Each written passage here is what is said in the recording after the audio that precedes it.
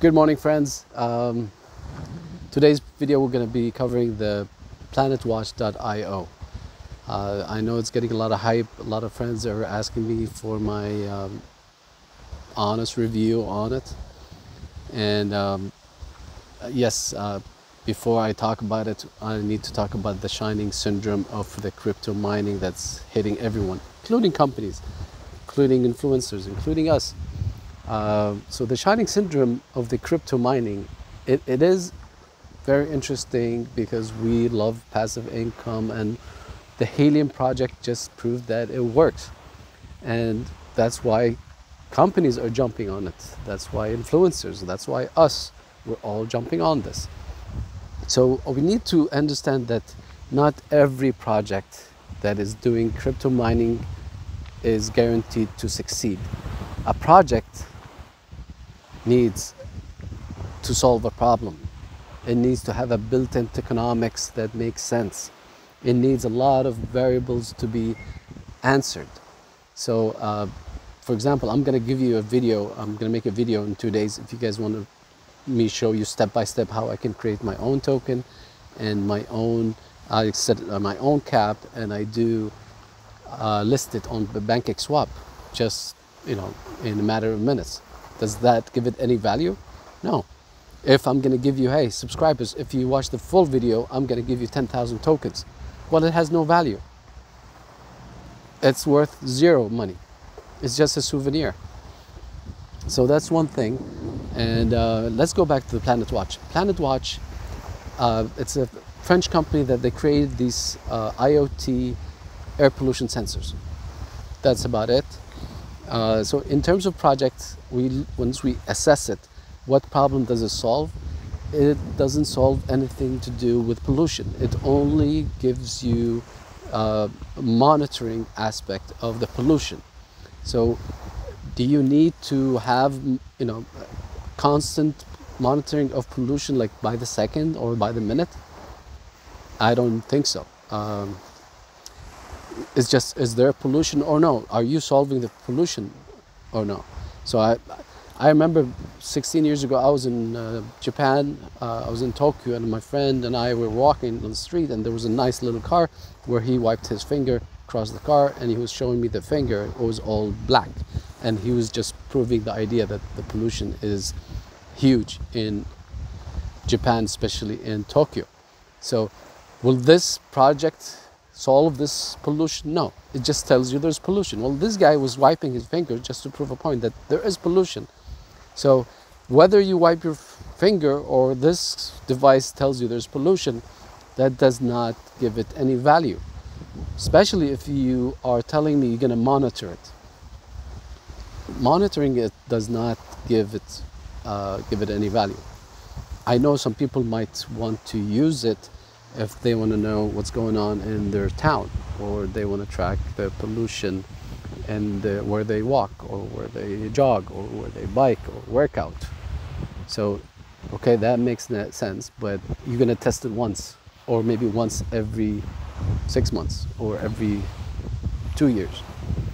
Pollution does not come overnight.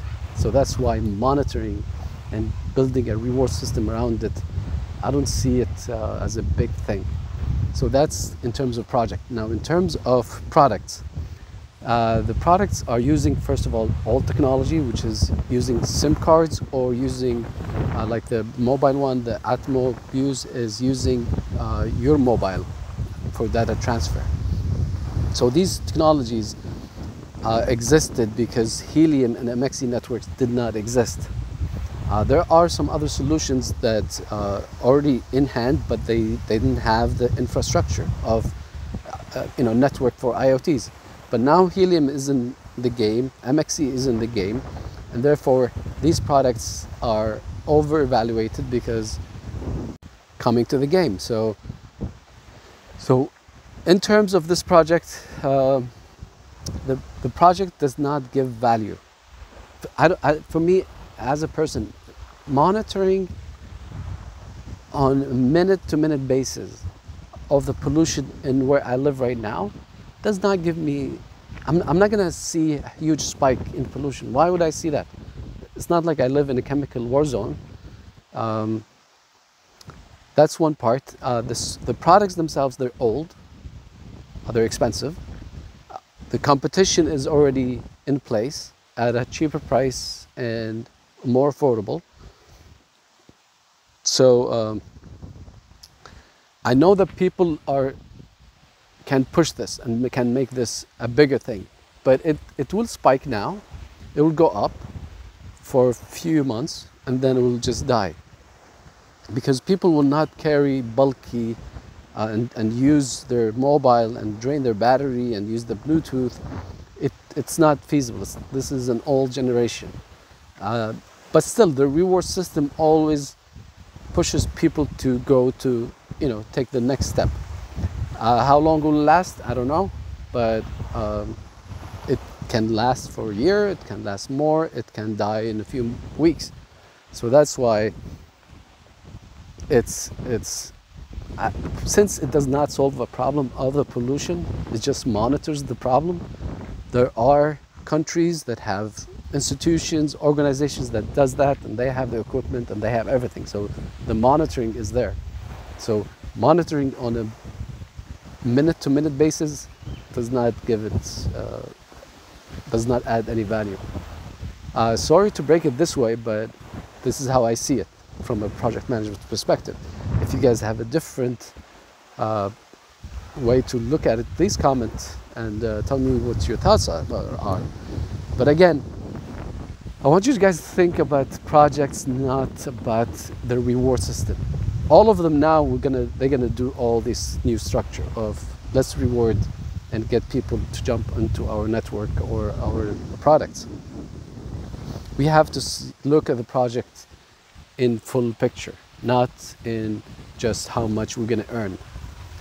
And that's my intake about the whole thing. And I know some people wouldn't like this, but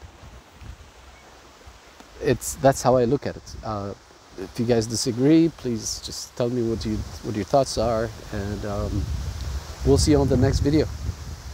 And again, in my channel, if you haven't been here, this is your first time, we don't do affiliate links, we don't get sponsored, we don't like to be sponsored. We just want to be transparent and avoid any hypes or trends that are pushed by influencers, paid influencers, just to make things make sense. If everybody's going to tell you this is the next big thing, everybody will jump.